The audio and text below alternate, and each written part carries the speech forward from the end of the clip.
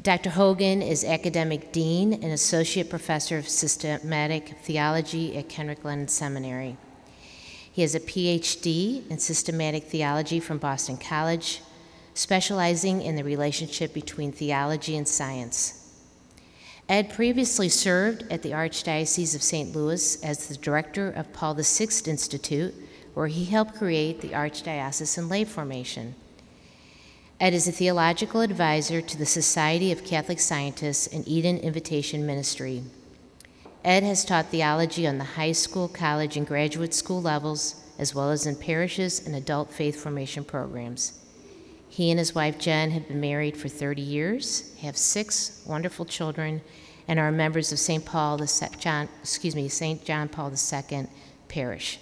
Please join me in welcoming Dr. Ed Hogan.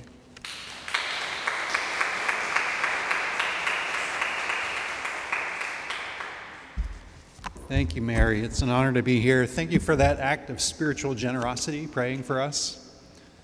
I'm going to set this up in front. If you don't have one of these yet, if you didn't pick one up on the way in, please pick one up on the back podium. Maybe Kate could hand them out even if you don't have one of these. I'm going to set it up in front of me.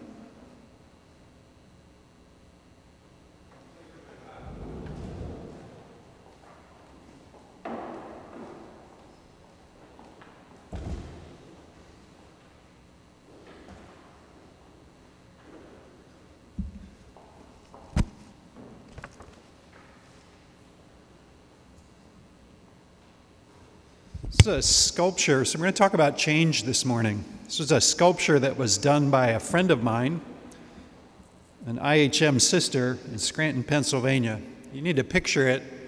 It's about this high. So you can just picture it up here on either side of me. And it's called Mary, Woman of the Eucharist. And if you look at it, what you'll see, the backstory is this is Mary having received communion at Mass from the Apostle John. You'll notice where she's holding Christ present in the Blessed Sacrament, right at the level of her womb.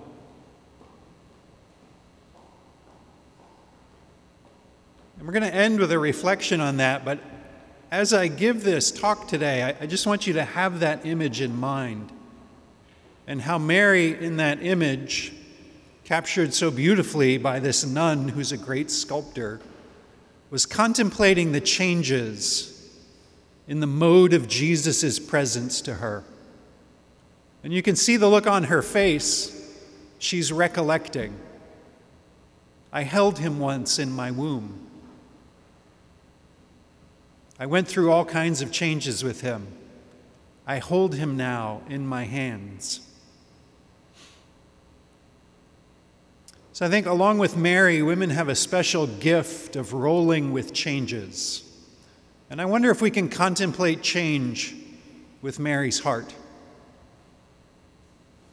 So I was present when Archbishop Rosansky delivered the State of the Archdiocese address to the Archdiocesan offices at the end of May. And he spoke about change. He said, look, change is on the horizon with all things new. And he situated the upcoming change with respect to 2 things. First, theologically, with respect to the Ascension of Jesus, because it was, in fact, Ascension Week. And second, practically, with respect to parenting and the changes that parents experience. And I thought, gosh, that's a really helpful framework. I wish more people could hear about that. So I propose that we think about those 2 things together this morning. Change and the Ascension, and change and parenting. And I propose that we ask constantly these 2 questions. How do those changes relate to my spiritual life? And how do those changes relate to the way we think about changes in parish life? And then we conclude with a reflection on how Mary held change in her heart and how we might hold it in ours. Okay, so first, let's talk about the Ascension. When most people think about the Ascension, they begin and end with where I began and ended for a long time in my life. At the Ascension, Jesus left, period. Jesus was here for 33 years, then he left. Fortunately, the Holy Spirit came because Jesus was gone. And so the church carried on without Jesus, but with the Holy Spirit, fair trade. See, that's not entirely wrong. In fact, it's partially true. The problem is it's not true enough. There's more truth for us. It doesn't explain what makes the Ascension a mystery. See, a mystery is always about the relationship between the infinite and the finite. If he's just gone, that's no big mystery. He's gone. People do that. If we want to think adequately about the Ascension as a mystery, we have to think about change. Specifically, changes in the way Jesus is present to us. Let me frame the point this way. I'll frame it with 3 points. I'm famous for that here at the seminary. I just have 3 things to say. Jesus was present to the world from all eternity. He is, after all, God, and God is always present everywhere. But Jesus was present in a hidden way from all creation. In fact, it's really fun to read the Old Testament that way. As you listen to the first reading this past Sunday on Trinity Sunday, I want you to just hear this reading and think to yourself, is that Jesus or is that the Holy Spirit? This is from the book of Proverbs. Thus says the wisdom of God, the Lord possessed me, the beginning of his ways, the forerunner of his prodigies of long ago. From of old I was poured forth, at the first before the earth. When there were no depths, I was brought forth. When there were no fountains or springs of water. Before the mountains were settled into place, before the hills, I was brought forth. While as yet the earth and fields were not made, nor the first clods of the world. When the Lord established the heavens, I was there. When he marked out the vault over the face of the deep. When he made firm the skies above, when he fixed fast the foundations of the earth, when he set for the sea its limit, so that the waters should not transgress his command, then was I beside him as his craftsman, and I was his delight day by day, playing before him all the while, playing on the surface of his earth, and I found delight in the human race. That's a Jewish description of wisdom. Gosh, does that sound like the Son, proceeding from the Father, being present in creation, working with the Father, playing here, delighting in us, but in a hidden way. It was really fun, as I said, to read the Old Testament that way. You read the whole Old Testament that way and ask yourself again and again, is that the Son or is that the Spirit? And the answer is yes. They weren't sure. But then Jesus became present to the world in a new way in the incarnation. Now his presence was open and physical. And you know what? That was startling for people. It took some getting used to. They weren't used to the change in his way of being present. It wasn't obvious how that could be, that God would be in the flesh, or what that meant. In fact, that's one of the great questions of the Gospels. How can God be present in the flesh? That wasn't how we were thinking of his presence before. Right, but he changed his mode of presence. And that took some getting used to. Well, at the Ascension, it doesn't make any sense for Jesus to become absent, because that's not how God works. God is always broadening and deepening what he does in the world. Let's look at the theme of the ark. In the Old Testament, the ark was a particular thing where God dwelt. In the Gospels, Mary is the particular person in whom God dwells as he previously dwelt in the ark. And then after that, we become the ark of God's presence in the world by the gift of the Holy Spirit. God constantly deepening what he's doing. So against that background, it doesn't make any sense to say, well, Jesus became absent. No. How did he deepen his presence? At the Ascension, Jesus became present to the world in a new way yet again. Now, not openly and physically, but quietly and mystically. Not as someone present outside of us, but as someone present inside of us. And that took some getting used to. Men of Galilee, why do you stand here gazing up at the sky? Well, because there was Jesus. Yeah, that's not the game anymore. Go back to Jerusalem and wait for the promise. So let's pause there and contemplate those changes in Jesus' way of being present in salvation history. And let's ask,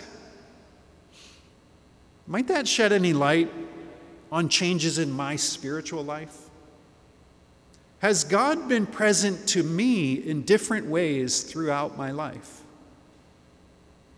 I bet you he has.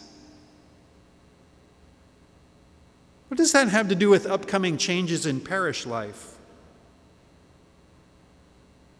What will take some getting used to as things change? How will we deal with that? How long will we stand gazing up at the sky, relating to Jesus in this old mode of relating, rather than moving into the next phase?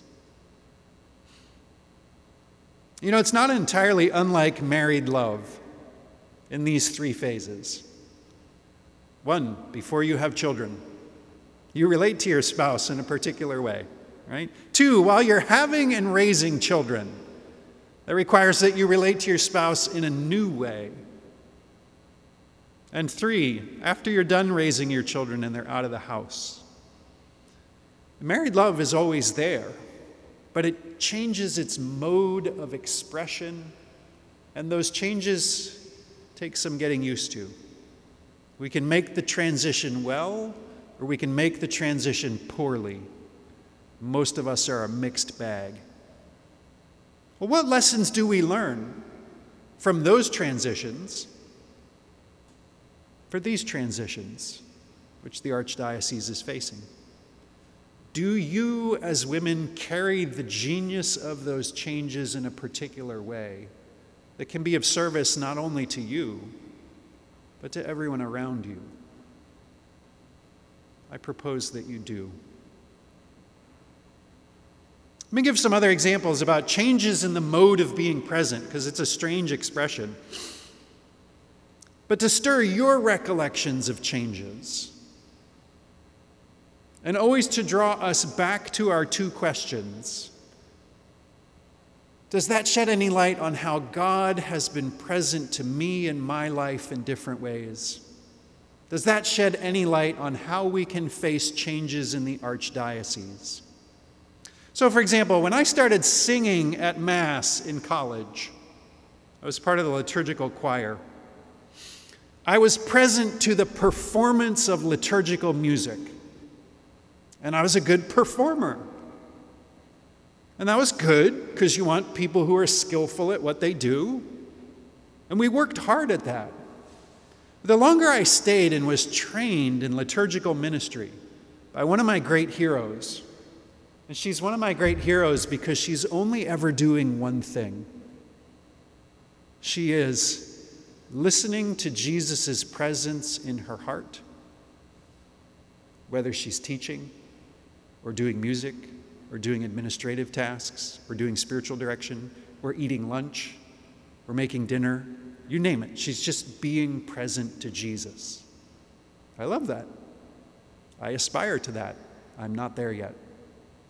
But she's the one who was training us. Well, you can imagine with someone like that around, you can't just stay at the level of performance.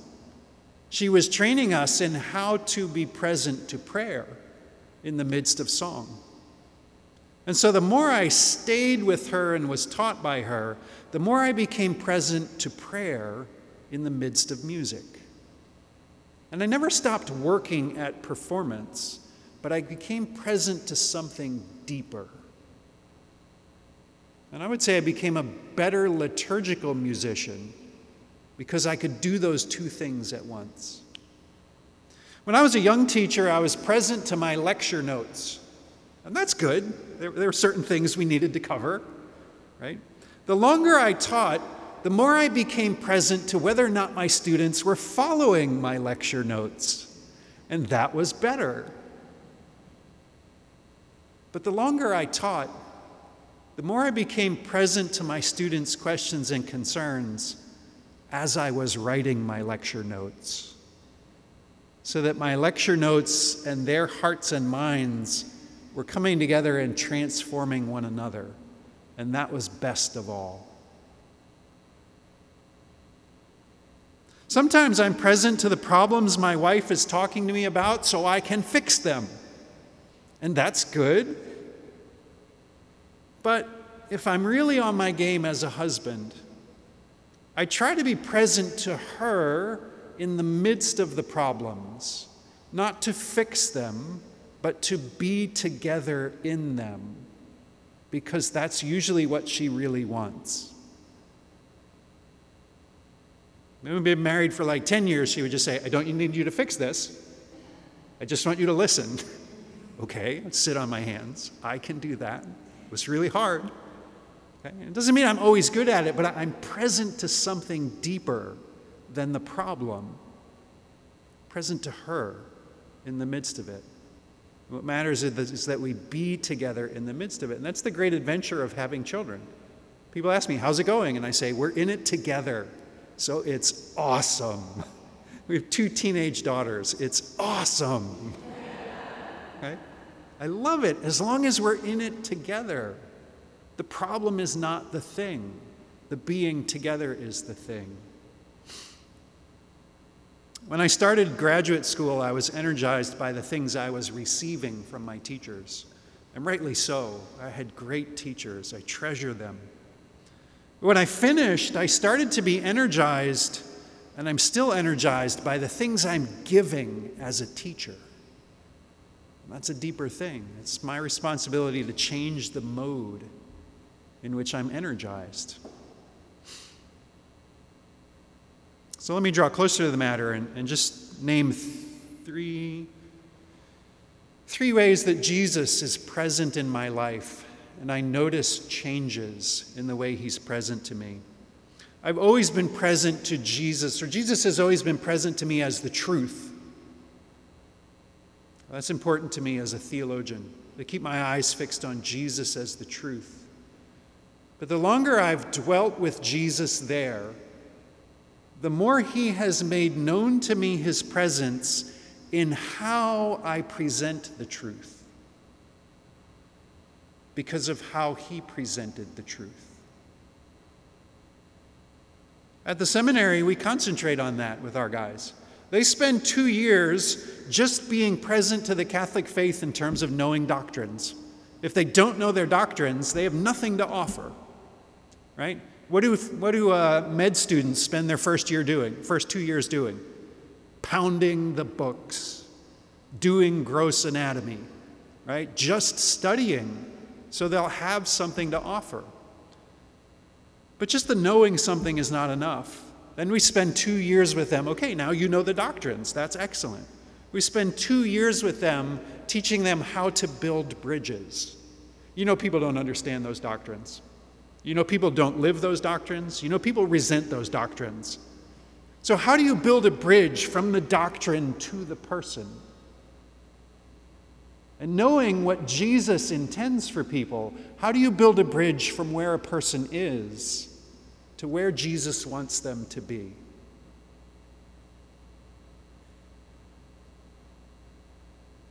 In my early years as an administrator, I was being present to getting stuff done. Jesus was helping me get stuff done, and I was grateful for that. The more I've been an administrator, the more I've let Jesus be present to me in fostering relations in the midst of getting stuff done. I'm a fair administrator, so I get a lot of stuff done. I have to. But I've become a good administrator because I've learned to pay attention to how I'm fostering relations or not while I'm getting stuff done. And you know what? It takes way more time and energy. But it's much more satisfying. And it's much more fruitful. I'm not alienating people as I get stuff done. I'm drawing people into relation as I get stuff done. And that's a fruit of the Spirit. Lastly, being present to Mary while I'm saying the rosary, as we all were. But has Mary ever interrupted your prayer? To say, hey, stop talking at me and start talking to me. Because she did that to me today. Something was on my heart in the midst of saying the rosary together. And she just gently said, can you just, this is where your concern is. Can you just go there and show me your face? What is your concern there? Tell me about it. Because that's her genius as a mother. Don't talk to me about this when what's really on your heart is this. You should just ask about it and poke there. Okay, I'll talk to you about that. I'm going to go there and turn my face to you there. Because as a man, as a little boy, what do I do with my mother with a hurt? I go there and I turn my face away. I don't want to talk about this. You can just go there and turn your face to me there from that place. What is it that you need there? I love to pray the rosary. I always have my rosary with me, right? As Mother Teresa said, so I remember to keep my hand in hers. I have to do that all the time, and sometimes she interrupts me so that I'll tell her what's really on my heart. So back to so finally notice this, because it's at the heart of the Ascension. The apostles were energized for 3 years by what they received from Jesus, and that was awesome. And then when Jesus left at the Ascension, they were energized by what they gave as members of Christ's mystical body. He changed his way of being present to them. Now he was present in them. And that's why after Pentecost, they can do things that before only he could do. You read the whole Acts of the Apostles, and that's the story. Before, only Jesus could do these things. Now the apostles can do them too, because the Holy Spirit is making the life of Christ present in them. And now they're energized by giving that away and drawing other people in.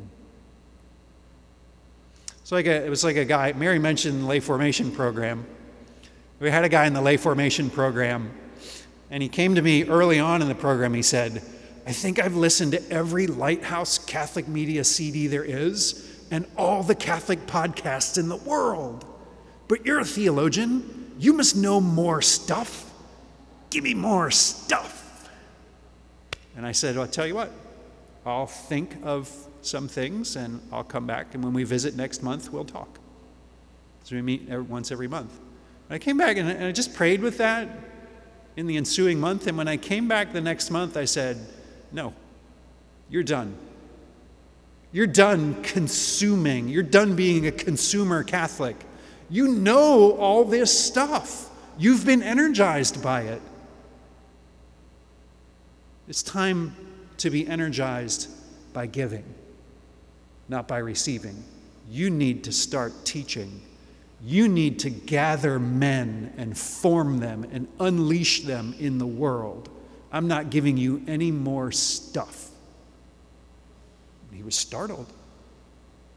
And he thought about that. And when he came back the next month, he was on board. Yeah, I'm going to light it up. And he did. He went out and he started gathering and forming men to unleash them in the world. It was just asking him to change the mode of how he's letting Jesus be present to him. So why did Jesus leave in that sense? In the sense in which he did at the Ascension. Why did he change his mode of being present to us? Why did he take away his physical mode of being present? Well, he said in John 16, "It's better for you that I go." You see, he wanted us to grow. He wanted us to take the next step.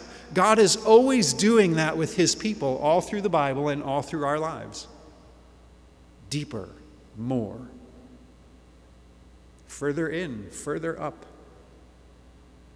In order to grow, we needed to stop relying on him as someone outside of us who would do things for us. And we needed to start relying on him as someone dwelling inside of us, who did things with us and through us.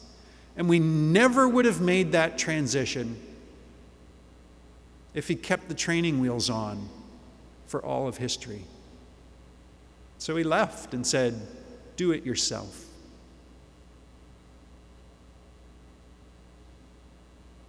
I'll be with you. I'll be in you. And you will learn to sense my presence in you and work with it. But that's the next step for you, because I want to do it through you, not for you. So he shifted from his physical body to his mystical body and his sacramental body. But that takes some getting used to. It took the apostles some getting used to. It's okay if it takes us some getting used to. So, in the Ascension, Jesus changed his mode of presence. And I ask you these questions. How has Jesus' mode of presence changed to you throughout your life? Is there anything in those changes that can help us deal with the changes we're about to face in parish life? Change is coming. How do you want to deal with it? How do you usually deal with it? I don't like change, personally. I especially don't like change on short notice. Do you notice any ways that how we deal with change is getting off track already? Because I do. I see it, I hear about it. What are some strategies for getting it back on track? So let me say a few words now about parenting. Let's talk about parenting and change. When people talk and think about parenting, they often talk about the joys of parenting and the hardships of parenting. And all that is true. There are joys and there are hardships. But we tend to think of that statically. What if we think about change and parenting? Because the joys and the hardships change at each stage.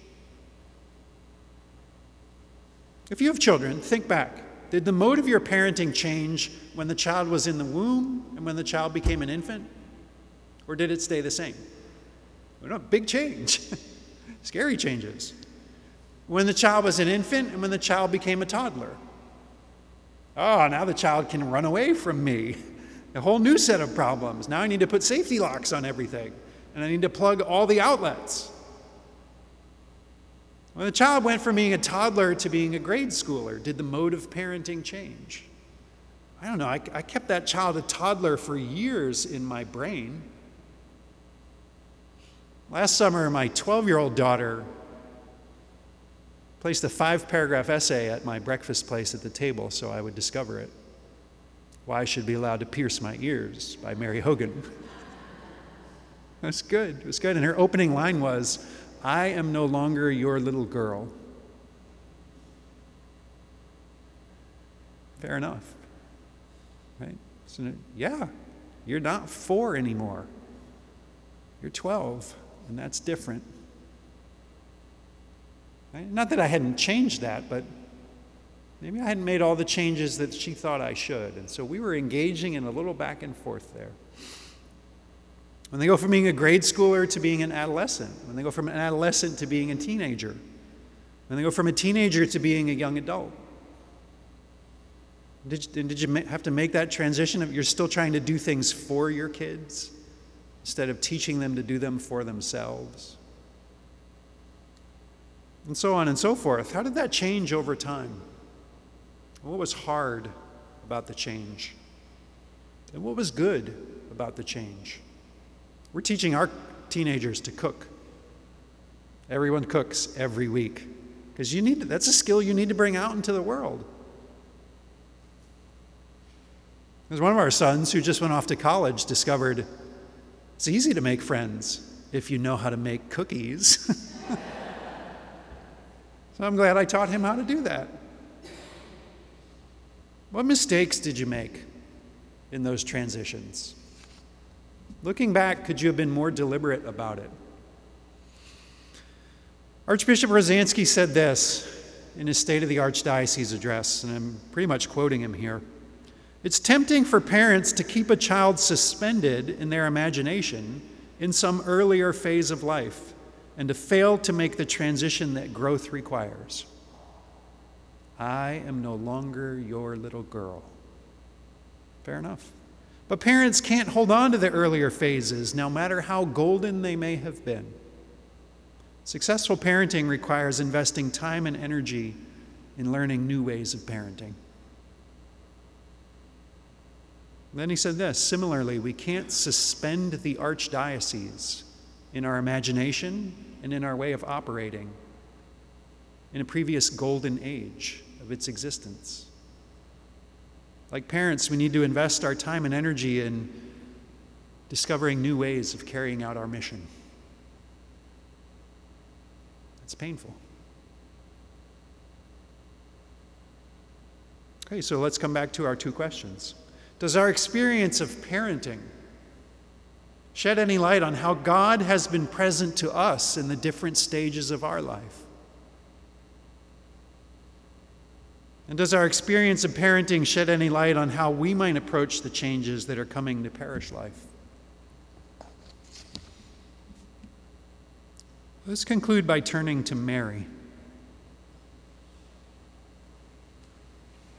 I'm just going to read this passage to you from Luke chapter 2. I want you to consider the changes that are happening here. Each year his parents went up to Jerusalem for the feast of Passover. And when he was 12 years old, by the way, what is that in Judaism, 12 years old? It's when you get bar mitzvahed as a boy. And when you go through your bar mitzvah as a boy, you become an adult Jewish man, and you decide for yourself how you are going to practice Judaism. There's no accident here. When he was 12 years old, this is happening. Ooh, we should have a sense of anticipation. Ooh, how's he going to carry this forward? After they had completed its days as they were returning, the boy Jesus remained behind in Jerusalem, but his parents did not know it. Did a 12-year-old surprise you with anything? Like a 5-paragraph essay about why she should be allowed to pierce her ears? We didn't see that coming. No, you didn't. Thinking that he was in the caravan, they journeyed for a day and looked for him among their relatives and acquaintances. But not finding him, they returned to Jerusalem to look for him. After 3 days, they found him in the temple, sitting in the midst of the teachers, listening to them and asking them questions. And all who heard him were astounded at his understanding and his answers. When his parents saw him, they were astonished, and his mother said to him, "Son, why have you done this to us? Your father and I have been looking for you with great anxiety." And we know this about Mary. She was without sin from the moment of her conception, all the days of her life. So whatever that anxiety is, it's not a sin. It's just the natural reaction of a mother. And how is Jesus going to handle that? Mother, stop sinning like that. It wasn't a sin. Yes, mother, that anxiety is natural. But you and I are called to something more than that. And he said to them, "Why were you looking for me? Did you not know that I am 12 years old and I can decide for myself how to do this? Did you not know that having been bar mitzvahed, I must decide for myself how to live Judaism? Did you not know that I must be in my Father's house?" But they did not understand what he said to them. This new mode of being present to me, I don't understand this. But how does she hold that? He went down with them and came to Nazareth and was obedient to them. And his mother kept all these things in her heart. Why don't you just, in your imagination and prayer, walk with Mary into the Annunciation, when Jesus changed his mode of being present to her. Now he's present in her womb. And then at the birth, when he changed his mode of being present to her. And then at the finding in the temple, when he changed his mode of being present to her. And then when he left home for ministry and changed his mode of being present to her.